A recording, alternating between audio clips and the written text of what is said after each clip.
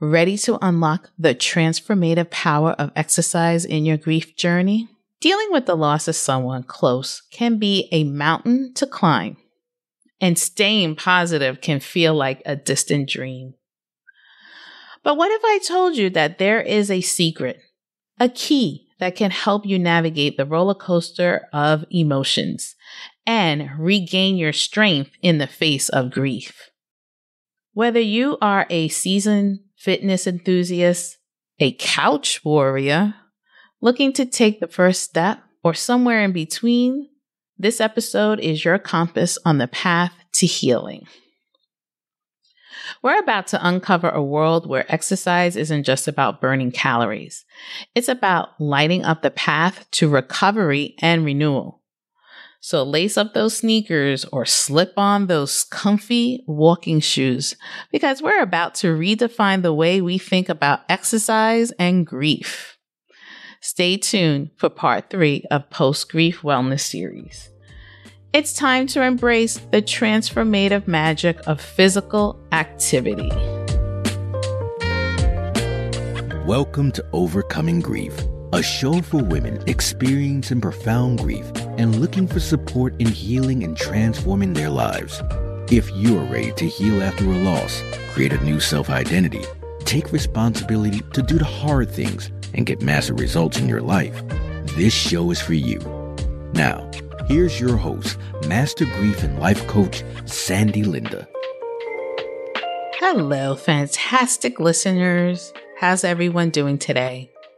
I hope you're enjoying the crisp autumn air, the rustling leaves, and the irresistible scent of pumpkin spice in the air. Are you having a pumpkin spice latte this morning? Because that smells so good. It's that magical time of year again, Halloween.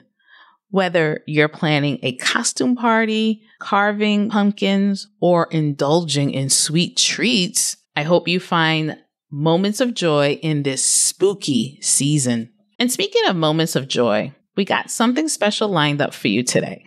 As we embark on this Halloween theme episode, we dive into part 3 of Post-Grief Wellness Series. Now, did you listen to the first part of the Post-Grief Wellness Series? If not, go back, because I talked about how grief can impact us both emotionally and physically, and it was really fascinating to dive into the science behind it. In last week's episode, I explored emotional eating and how it relates to grief.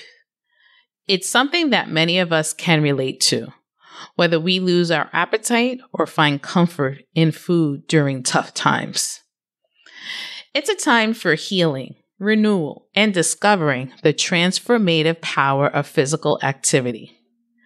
Just like the ghosts and ghouls of Halloween, I will explore how movement can lead us out of the shadows of grief and into the warm light of hope.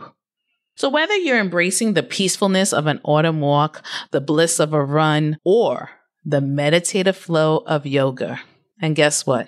There is such a thing called grief yoga. Stay tuned as I uncover how physical activity can be a guiding light on your path to healing.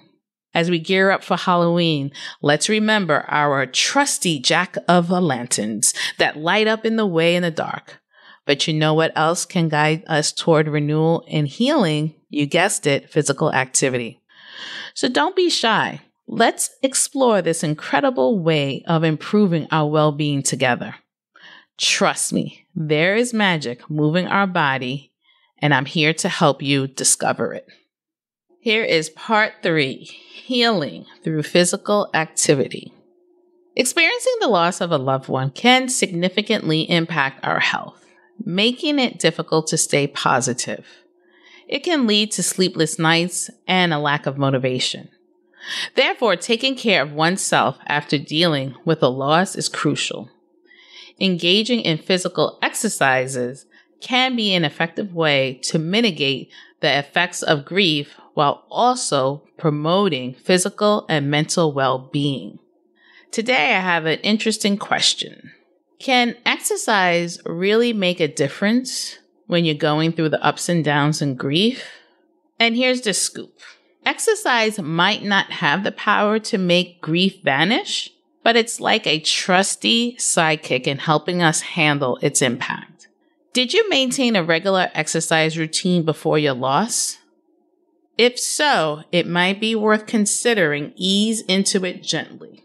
However, it's important to note that you may need to scale back after a significant loss if you've been engaging in intense workouts.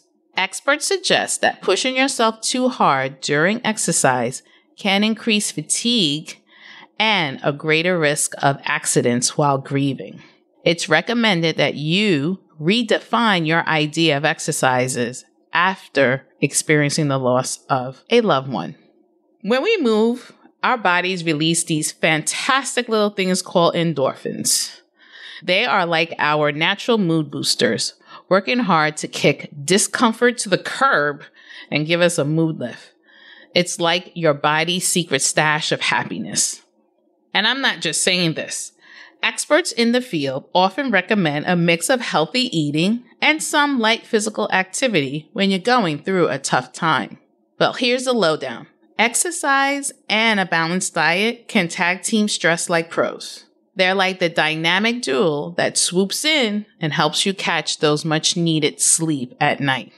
So let me share some exciting insights about how getting active can be a game changer during your grief journey. Let's explore how movement can be your ally in managing the impact of grief.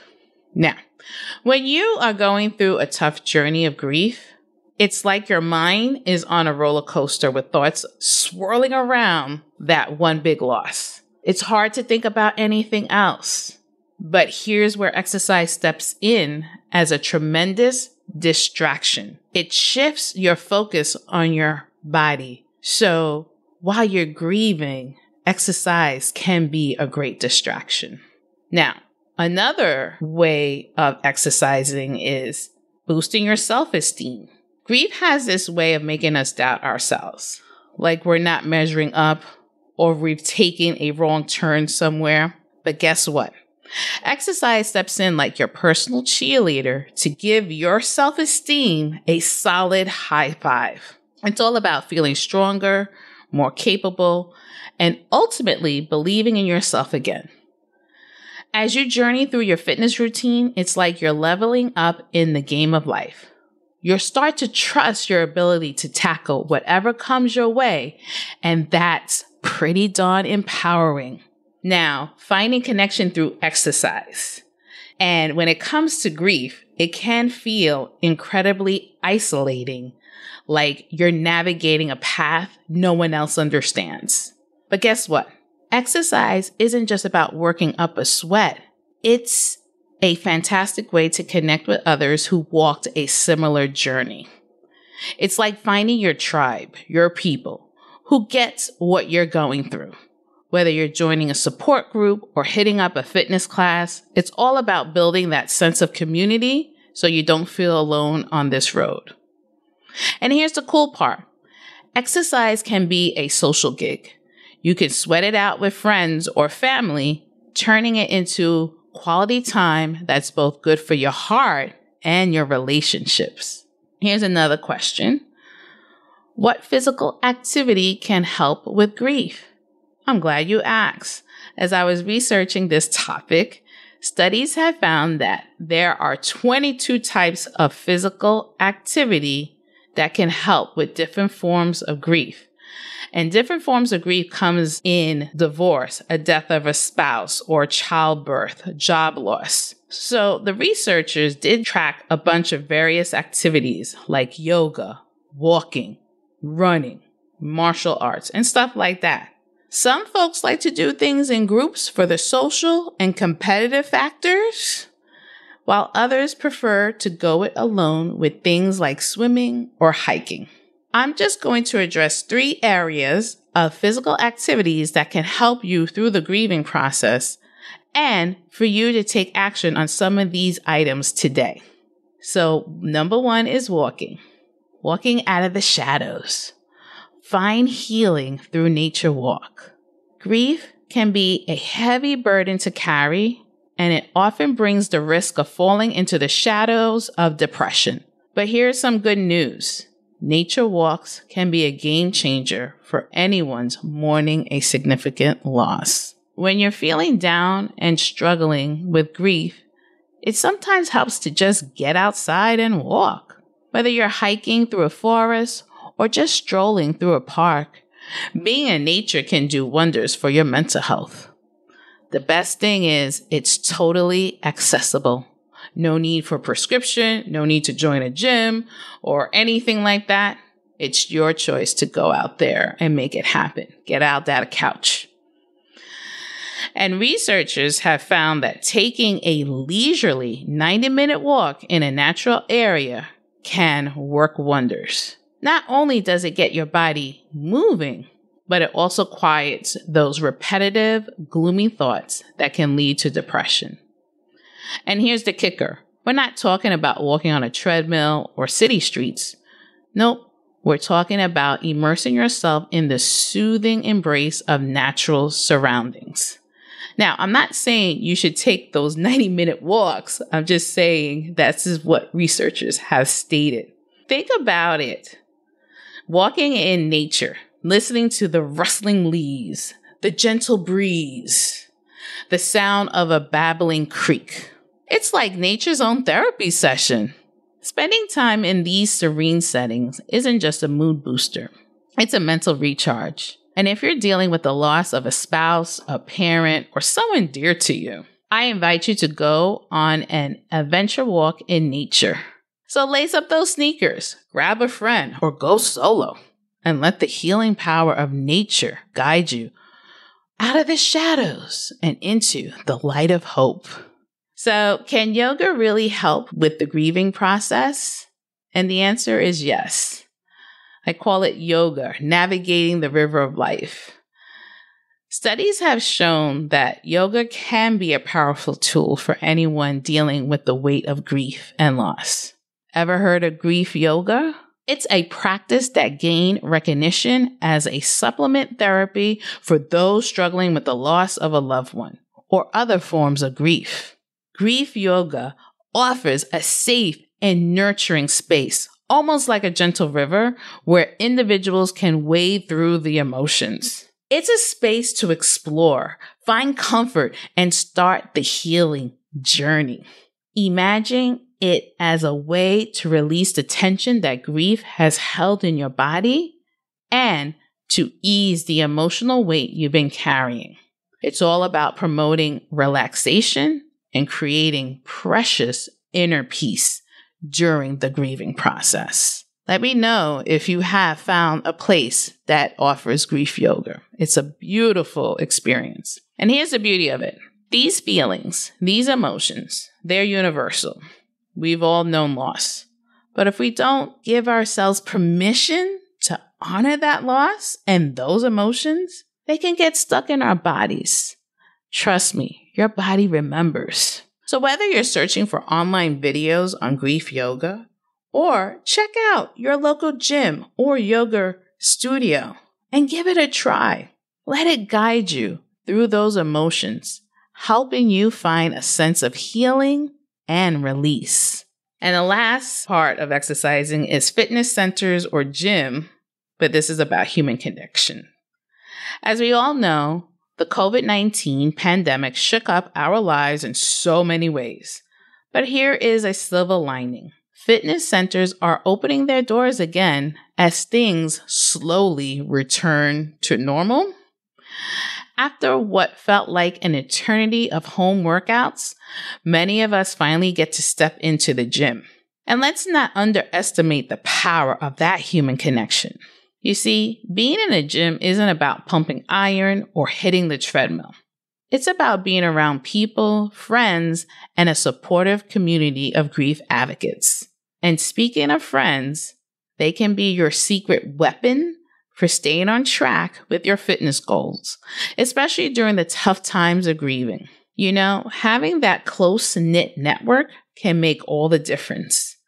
The fitness community will encourage you, work out with you, and even provide emotional support when you're navigating the challenging waters of grief. They're out there. Trust me. So whether it's your gym buddies or your exercise pals, they're not just there for the workouts. They're there for you. It's like having your own team to cheer you on and help you through the ups and downs of your grief journey. As we wrap up this spectacular episode of Post-Grief Wellness, I hope you've been inspired to embrace the magic of healing through physical activity, the transformative power of movement in your grief journey. I've explored how exercise isn't just about breaking a sweat. It's all about healing the heart and soul. From nature walks to yoga, I covered it all. And don't forget about the importance of having a supportive community, whether in the gym or with friends who motivate you along the way. We're all in this together, and that connection can make all the difference. And speaking of togetherness, we got one more fantastic part of the series coming up, which is part 4, balancing nutrition and self-care. In our final installment, we'll go into the world of nutrition and self-care during the grieving process. It's essential to understand how what we eat can impact our emotional well-being.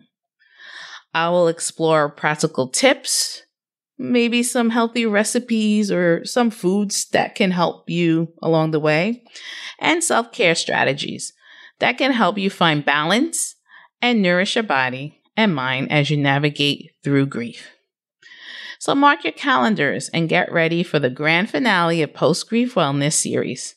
Together, I'll uncover the secrets to maintaining a healthy body and a hopeful heart during these challenging times. It will be an episode filled with valuable insight, so ensure you subscribe and ready to tune in. Remember, just as the ghosts and ghouls of Halloween disappear at sunrise, your grief can also start to fade as you let movement guide you toward a brighter tomorrow. Until then, keep moving, keep healing, and remember, you're not alone in this journey. Thank you so much for listening, and I'll catch you on the next one. Bye! If you enjoyed today's show and don't want to worry about missing an episode, you can follow the show wherever you listen to your podcasts. And if you haven't already, I would really appreciate it if you could share the podcast with others who you think would benefit from it, and leave a rating and a review to let me know what you think. It doesn't have to be a 5-star rating, although I sure hope you love the show. I want your honest feedback so I can create an awesome podcast that provides tons of value on the show. Visit www.sandylinda.com/podcast launch for step-by-step instructions on how to follow, rate, and review. Thanks for listening to today's episode of Overcoming Grief. If you're ready to move into a new, rewarding life experience and want more information about how to work with Sandy, visit www.sandylinda.com.